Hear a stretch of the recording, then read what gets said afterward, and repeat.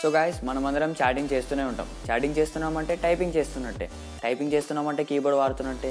So keyboard వాడుతున్నాం కాబట్టి మనం స్పీడ్గా టైప్ చేయాలంటే డెఫినెట్గా మన కీబోర్డ్కి సంబంధించి కొన్ని short cuts, tips and tricks తెలవాలి కదా. సో గైస్ ఈరోజు ఈ వీడియోలో మీకు గూగుల్ కీబోర్డ్కి సంబంధించిన కొన్ని కూల్ ట్రిక్స్, టిప్స్ అని చెప్తాను. సో అవి చూసిన తర్వాత మీకు గూగుల్ కీబోర్డ్ తప్పకుండా వాడాలనిపిస్తుంది. సో గాయస్ అవి ఏంటో తెలుసుకునే ముందు నేను అడిగేది ఏంటంటే ఈ వీడియోని ఎండ్ వరకు చూడండి.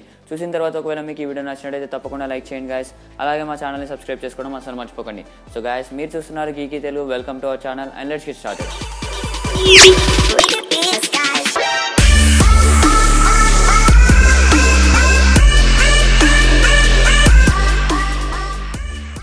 సో ఇంకొకటి గాయస్, గూగుల్ కీబోర్డ్ని జీబోర్డ్ కూడా అని అంటారు. సో ఒకవేళ మీరు డౌన్లోడ్ చేసుకోవాలంటే లింక్ అనేది డిస్క్రిప్షన్లో ఉంటుంది, లేదంటే డైరెక్ట్గా గూగుల్ ప్లే స్టోర్కి వెళ్ళి అక్కడ సెర్చ్ చేసినా కూడా మీకు యాప్ అనేది దొరికేస్తుంది.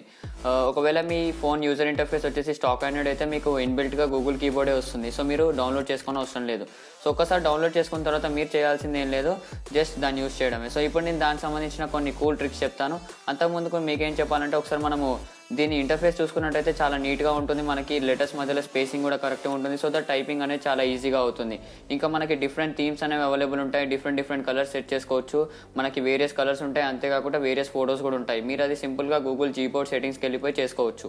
సో ఇప్పుడు ఫస్ట్ ట్రిక్ వచ్చేసి ఏంటంటే, జనరల్గా మనం ఎప్పుడైనా వర్డ్స్ని టైప్ చేస్తున్నప్పుడు మధ్యలో ఒకటో రెండో క్యాప్స్ లాగ్ ఉందనుకోండి, అప్పుడు మనం ఏం చేస్తాము, ఒకసారి క్యాప్స్ లాగ్ వచ్చి ఆ లెటర్ని క్యాప్స్ లాగ్ చేస్తాం, మళ్ళీ ఇంకోసారి వచ్చి చేస్తాం.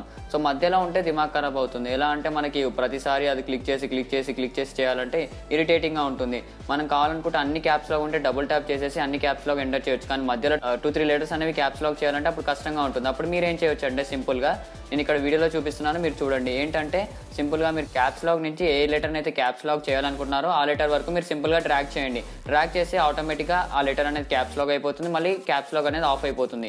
సో అలా సింపుల్గా మీరు డ్రాగ్ చేస్తే సరిపోతుంది. ఏ లెటర్ మీదకి అయితే డ్రాగ్ చేస్తారో ఆ లెటర్ అనేది క్యాప్స్ లాగ్ అయిపోతుంది. ఇది చాలా యూస్ఫుల్ అవుతుంది టైపింగ్ చేసేటప్పుడు. మనకి ఎస్పెషల్లీ మధ్యలో ఏమైనా క్యాప్స్ లాగ్లో ఉన్నాయనుకోండి లెటర్స్, అప్పుడు తప్పకుండా యూస్ఫుల్ అవుతుంది ఈ ట్రిక్. ఇంకా ఈ ట్రిక్ చాలా మందికి తెలియదు. సో ఇప్పుడు మీకు తెలుసు కాబట్టి ఇప్పటి నుంచి స్టార్ట్ చేయండి యూజ్ చేయడం. సో ఇది తప్పకుండా యూస్ఫుల్ అవుతుంది. సో గైస్ నెక్స్ట్ ట్రిక్ వచ్చేసి ఏంటంటే, జనరల్గా టైపింగ్ చేసేటప్పుడు తప్పులు కొట్టడం సహజం. ఎవరైనా టైప్ చేసేటప్పుడు తప్పులు కొడుతూ ఉంటారు. సో తప్పుల్ని సరిదిద్దుకోవడానికి కోసం మనం ఏం చేస్తాము, ఒక సెలెక్షన్ బార్ క్లిక్ చేసి సెలెక్షన్ బార్ని అటు ఇటు జరుపుతాము. ఎక్కడైతే తప్పు చేస్తామో అక్కడికి వెళ్ళిపోయి దాన్ని ఎడిట్ చేస్తాము. ఎలా అంటే మనము దానిపైన ప్రెస్ చేసి అటు ఇటు జరపాలి. జరిపేటప్పుడు మనకు కరెక్ట్గా పొజిషన్ అనేది దొరకదు, అంటే అటు ఇటు జరిపేస్తాము. సో చాలా కష్టంగా ఉంటుంది. సో మనకు కరెక్ట్గా అక్యురేట్ పొజిషన్కి వెళ్ళలేము. సో దానికోసం కూడా ఒక చిన్న ట్రిక్ ఉంది, ఒక టిప్ అనుకోండి. ఏంటంటే సింపుల్గా స్పేస్ బార్ ఉంటుంది కదా మన కీబోర్డ్లో, ఆ స్పేస్ బార్ పైన మీరు ఇలా స్లైడ్ చేసినట్టయితే మనకి అక్కడ సెలెక్షన్ బార్ అనేది అక్యురేట్గా అటు ఇటు జరుగుతుంటుంది. మీరు లెఫ్ట్ కంటే లెఫ్ట్కి జరుగుతుంది, రైట్ కంటే రైట్ జరుగుతుంది. మీరు ఎక్కడి వరకు అయితే అక్కడి వరకు జరిపి అక్కడ వదిలేసేసి మీరు మీ టెక్స్ట్ని ఎడిట్ చేసుకోండి. సో ఇది కూడా చాలా యూస్ఫుల్ అవుతుంది. ఒకసారి ట్రై చేయండి, మీకు తప్పకుండా అర్థమవుతుంది. సో గైస్ నేను చూపించే నెక్స్ట్ ట్రిక్ ఏంటంటే, జనరల్గా మనం టెక్స్ట్ అనేది టైప్ చేసాం. సపోజ్ ఒక టెక్స్ట్ టైప్ చేసాం, ఒక లైన్ టైప్ చేసాం, అందులో ఒక 3-4 వర్డ్స్ ఉన్నాయనుకోండి. సో మీరు ఏదో ఒకటి మధ్యలో ఒక తప్పు టైప్ చేశారు, ఏదో ఒక వర్డ్. సో ఆ వర్డ్ని మొత్తం క్లియర్ చేసేసాలనుకుంటున్నారు, డిలీట్ చేయాలనుకుంటున్నారు. మీరు ఏం చేయొచ్చు, బ్యాక్ బటన్, అదే రాంగ్ బటన్ ఉంటుంది కదా, దాన్ని ఒత్తుతూ వెళ్ళొచ్చు, లేదంటే ఒకేసారి ఒత్తి పట్టుకోవచ్చు. సో అలా చేయడం వల్ల ఏమవుతుంది, ఒకేసారి ఒత్తి పట్టుకున్నప్పుడు మనం అనుకున్న దానికన్నా కూడా ఎక్స్ట్రా వర్డ్స్ని డిలీట్ చేసేస్తాం, ఎక్స్ట్రా టెక్స్ట్ని. సో అలా తప్పులు జరుగుతుంటాయి, అంటే మనకి కరెక్ట్గా డిలీషన్ అనేది జరగదు. సో మీరు ఏం చేయొచ్చు అంటే, అక్యురేట్గా డిలీట్ చేయడానికి కోసము సింపుల్గా వర్డ్స్ కొట్టిన తర్వాత మీరు క్రాస్ మార్క్ ఉంటుంది, ఆ క్రాస్ మార్క్ మీద ఇలా ప్రెస్ చేసి ఇట్లా లెఫ్ట్కి స్లైడ్ చేస్తే ఆ టెక్స్ట్ అనేది సెలెక్ట్ అవుతుంటుంది పైన. సో టెక్స్ట్ అనేది సెలెక్ట్ అయిన తర్వాత మీరు ఆ రాంగ్ మార్క్ని వదిలేయగానే సింపుల్గా ఏడు వరకు అయితే సెలెక్ట్ చేశారో అక్కడ వరకు డిలీట్ అయిపోతుంది. సో ఇది కూడా చాలా యూస్ఫుల్ అవుతుంది గైస్. ఇది కూడా తప్పకుండా ట్రై చేయండి గైస్. సో గైస్ నేను చూపించే నెక్స్ట్ ట్రిక్ ఏంటంటే, సింపుల్గా మీరు ఎమోజీస్ అందరూ టైప్ చేస్తూ ఉంటారు. వాట్సాప్లో చాటింగ్ చేసేటప్పుడు మన ఎక్స్ప్రెషన్స్ని ఎక్స్ప్రెస్ చేయడానికి ఎమోజీస్ని పంపిస్తూ ఉంటాం. సో అప్పుడప్పుడు ఎమోజీస్ని వెతుక్కోవడం చాలా కష్టంగా ఉంటుంది, ఎందుకంటే మనకి డిఫరెంట్ టైప్స్ ఆఫ్ ఎమోజీస్ ఉంటాయి. ఇలా స్లైడ్ చేస్తూ వెళ్ళాలి.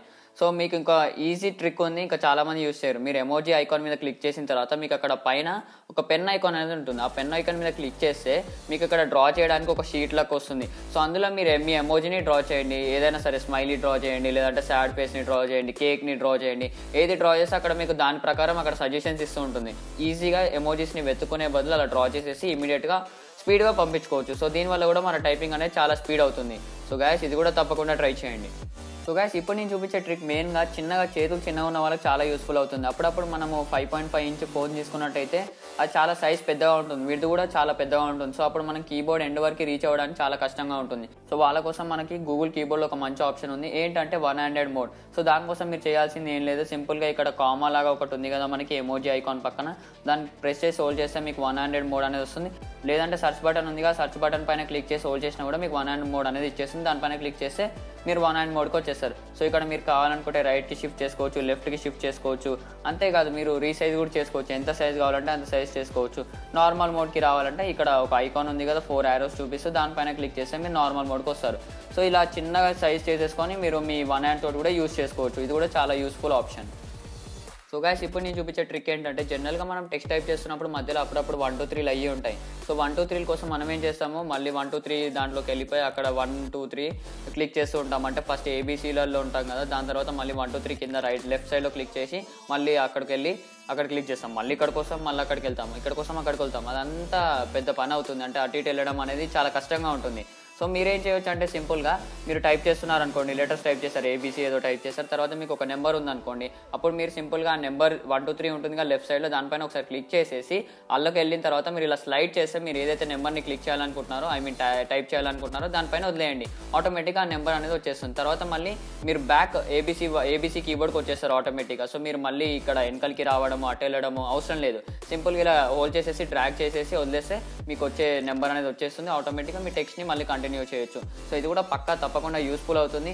అలా కాకుండా మీకు ప్రతిసారి నెంబర్ రో అనేది చూపించాలనుకుంటే మీరు సింపుల్గా చేయాల్సింది ఏం లేదు, మీరు గూగుల్ కీబోర్డ్ సెట్టింగ్స్కి వెళ్ళిపోయి అక్కడ మీకు ప్రిఫరెన్సెస్ అనే ఒక ఆప్షన్ ఉంటుంది, అందులోకి వెళ్తే మనకి ఆల్వేస్ నెంబర్ రో ఆన్ అనే ఒక ఆప్షన్ ఉంటుంది. దాన్ని ఆన్ చేసుకుంటే మీకు ప్రతిసారి నెంబర్ రో అనేది ఏబీసీ కీబోర్డ్లో చూపిస్తూ ఉంటుంది పైన. సో అప్పుడు మనకి అందులోకి స్విచ్ అవ్వడం అవసరం లేదు. అయినప్పటికీ నేను ఇందాక చూపించిన ట్రిక్ దేనికి యూస్ఫుల్ అవుతుందంటే, మనకి అవి ఉంటాయి ఇక క్యారెక్టర్స్, డాలర్ కానీ రూపీ కానీ అలాంటివి కూడా ఎంటర్ చేయొచ్చు. సింపుల్గా ఇలా డ్రాగ్ చేసి మీరు ఆ కీబోర్డ్కి వచ్చిన తర్వాత దేనిపైన వదిలితే అది మీరు సింపుల్గా టైప్ చేయొచ్చు. సో దానివల్ల ఒక అడ్వాంటేజ్ ఉంది. కాదు మీరు ఎక్కువ నెంబర్సే టైప్ చేస్తారనుకుంటే సింపుల్గా నెంబర్ రో ఆప్షన్ని ఆన్ చేసుకోండి. సో ఆ విధంగా ఇది కూడా చాలా యూస్ఫుల్ అవుతుంది గైస్, తప్పకుండా ట్రై చేయండి.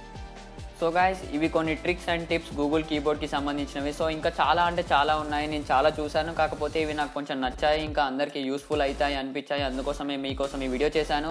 సో మీరు ఒకసారి డౌన్లోడ్ చేయండి, మీరు వాడండి, మీకు ఇంకా చాలా టిప్స్ అండ్ ట్రిక్స్ అనేవి తెలుస్తాయి. సో మీరు యూస్ చేస్తూ ఉంటే మీకు యూస్ చేయాలనిపిస్తుంది. ఈ కీబోర్డ్ చాలా బాగుంటుంది, గూగుల్ వాళ్ళు చాలా నీట్గా డెవలప్ చేశారు. సో ఒకసారి ట్రై చేయండి గైస్, లింక్ అనేది డిస్క్రిప్షన్లో ఉంటుంది. ఒకవేళ మీరు స్టాక్ అయినట్టయితే ఆటోమేటిక్గా మీకు ఇన్బిల్ట్గా గూగుల్ కీబోర్డ్ అనేది వచ్చేస్తుంది. సో గైస్ మీకు ఈ వీడియో నచ్చింది అనుకుంటాను, నచ్చితే తప్పకుండా లైక్ చేయండి, అలాగే మా ఛానల్ని సబ్స్క్రైబ్ చేసుకోవడం అస్సలు మర్చిపోకండి. And thanks for watching.